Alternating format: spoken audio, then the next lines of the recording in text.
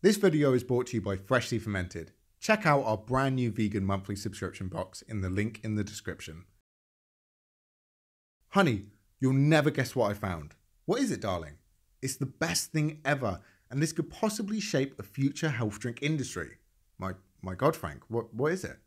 So I left this jar of tea that I've been drinking on my desk for like 2 weeks. Frank, just listen, darling. So I left this tea for 2 weeks, and now look, it's grown a slimy disc. And do you know what the best part is? The tea tastes delicious, and I feel amazing. I feel like I could take over the world all on my own. Frank, I want a divorce. It was 220 BC, and the Han Dynasty in China was in full swing, when out of the blue came a new popular medicinal drink that was sweeping across northern China, nicknamed the Elixir of Life. You could find this drink everywhere. Markets, they got it. Pharmacies, they got it. Your grandma's house? Oh, she got it. I mean, this thing was everywhere. It was nicknamed the Elixir of Life because it was firmly believed that it could cure tons of ailments, which of course is one of the reasons it spread around China in the first place. Diarrhea? Gone. Gut issues? Gone. My dad? Gone. This thing could get rid of anything. And one day, a Korean doctor named Dr. Kombu managed to get a hold of this drink and started treating all of his patients with it. And if you couldn't tell by the name, this guy was pretty about the stuff. One day, Dr. Kombu heard about a Japanese emperor who was very ill, so he set on his merry way to go and heal the sick emperor. While on his travels, he was crossed by a mythical ninja who could travel through time and informed Dr. Kombu that he was from the future, and only he could save the world from total annihilation. What? Well, excuse me for trying to spice up the story a bit. Once Dr. Kombu reached the emperor, he poured him a glass of kombucha and presumably asked him to drink it. And a few days later, the emperor was A-OK. After he was healed, the emperor entered the room that Dr. Kombu was staying in and said to the doctor, "My fine man, how did you manage to make such a beautiful glass of fermented tea? It is by far the best thing I have ever drank, and I would love to get myself one of these beautiful scobies."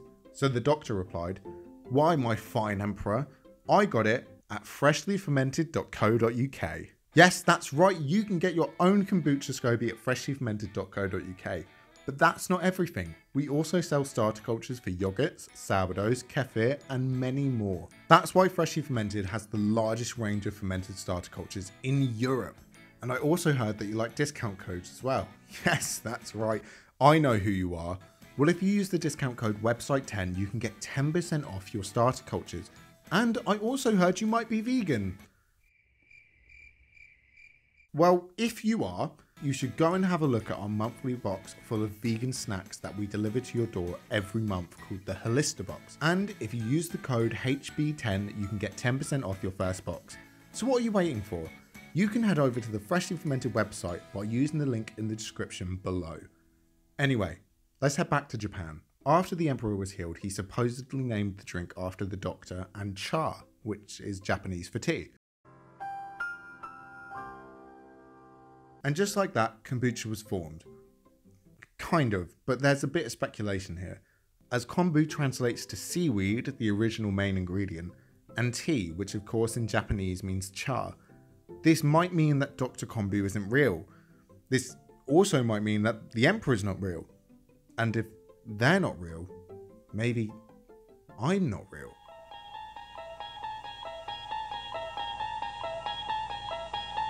You unlock this door with the key of imagination. After this, kombucha started spreading all over Europe, most noticeably the big crazy bear wrestling country of Russia. Hey Vlad, look at what some Japanese guy just gave me. What is it? It's called kombucha. Kombucha, eh? Oh wow, this drink might be better than kvass and potatoes combined. I know, and if you keep it alive, it lasts forever. Forever, you say? Well, Hey! What do you think you're doing? Don't you run. Get back here. The story then goes to 100% non-fiction, as we actually have recorded history on this.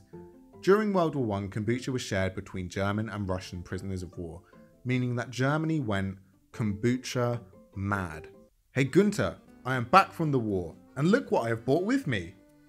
Trenchfoot? What? No, this. Mold in a jar. No, this is kombucha, fermented tea drink that a Russian guy taught me to make. So it's fermented tea. Yes, which has formed a layer of controlled mold on the top of it. Yeah, I guess so. So it's mold in a jar. You want to know something, Gunter? You're a real ass. After kombucha gained popularity, it was being consumed in all countries around Europe, and nothing was going to stop that. Kombucha was placed firmly in history, and nothing was going to change that. What's that noise? Oh, for the love of God. World War II came around, easily one of the most tarnished times in humanity's history, which led to a number of economical issues all over the world, one of which being supply shortages of both tea and sugar. And what do you know?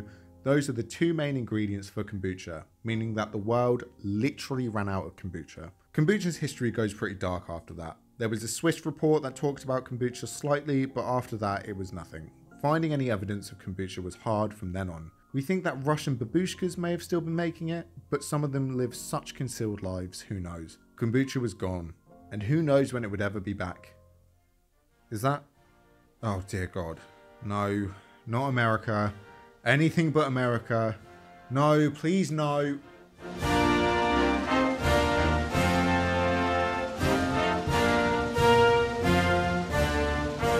Ah yes, America. The home of overpriced coffee chains, hip-hop, and the 14th highest rating of obese males in one country. We salute you, America. America has started the trend back up again.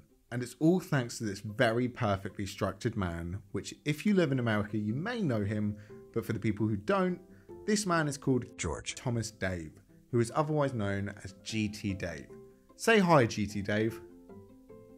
He's not actually here. I did ask if GT would like to be in my video, and he very politely and respectfully ignored my email. Anyway, in 1995, GT's mother was very ill with a severe case of breast cancer, and was given a very low life expectancy. However, the doctor did notice something while examining her.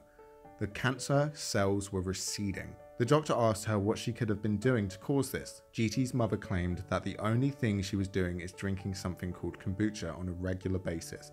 To which the doctor said, whatever you are doing, keep doing it. Now I know what some of you are thinking. Is this sexy voiced British guy claiming that kombucha can cure cancer? No, I'm not. This is a story of how GT Dave managed to start his world famous kombucha brand. I'm not making this up. I am repeating an anecdote. So take that, advertising and trading standards. And that's it. This is where the modern day kombucha brands have come from. And this is also why this video is a thing. But just to think, if that maybe fictional doctor never gave that maybe fictional emperor that life-saving kombucha, who knows what would have happened?